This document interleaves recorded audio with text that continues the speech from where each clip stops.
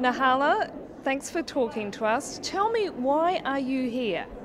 We are here today in order to learn on how businesses operate, how the women that are successful here made it in order to be here today, and on how we as young people can become young entrepreneurs and bring up the economy of the world. But you won a prize, didn't you? You and all of your mates here won a prize to come to this conference. Tell me what you did in order to win the prize.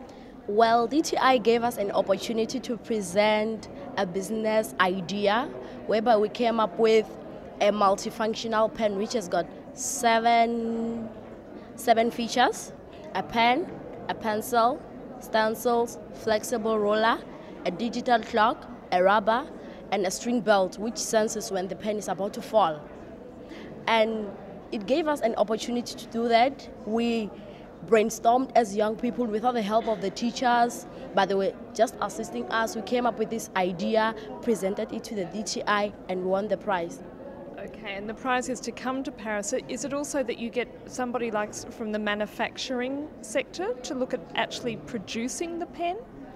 Not yet, but as young people, we would like to start now to produce that pen. So we're going to we're going to invest this product to one of the pen producers, like we've got big in South Africa. We're going to present this same presentation to them, that we have got this idea. We would like to go big and increase the percentage of women.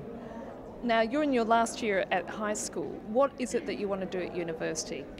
In university, I want to do medicine. In Cuba, I want to be a medical doctor, but as well as a business young entrepreneur, because we came up with this idea. We'd like to take it further. And in terms of support from your teachers and fellow students, you're in a school with both boys and girls. I mean, was it difficult to get other girls interested in what you were doing?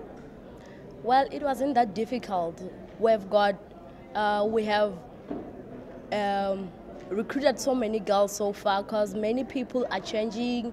It decreases the rate of teenage pregnancy in schools, and so many people are becoming creative and innovative when it comes to technology and the economy of South Africa, and they are not taking us girls granted, but they can see that we've got power to do anything as young girls. And what about your mother, and do you have sisters at home? What do they think about all this?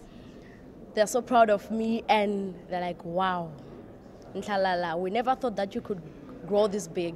Thanks to DTI for bringing up for digging down this talent that you have. We never thought you have got a bright future. We never thought that you could think of something like this. They're so proud of me, and my younger sister is now doing grade 10 in high school, and she has gone for businesses, and she's always telling me, sister, I want to be a businesswoman when I grow up, so that the economy of women in South Africa, the percentage can increase from 18, I'm not sure, but I think it's 18.8% to 100%, because as women we can take this world up and we can rule this world as women. Nhlalala, the very best of luck. Thank you so much. Thank you too.